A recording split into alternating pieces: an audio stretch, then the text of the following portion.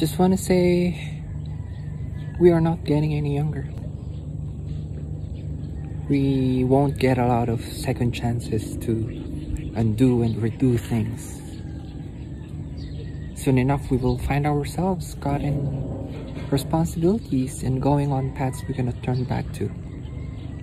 But if there is something that we can choose, it is whether or not we will allow ourselves to be filled with negativities. It is our choice whether or not we will interpret what's going around us with negative thoughts. And this may seem just little choices, but little choices, when done every day, create a big impact on our lives. So, if you have been unhappy, know that you can change that. If you have been dwelling on negativities, know that you can change that.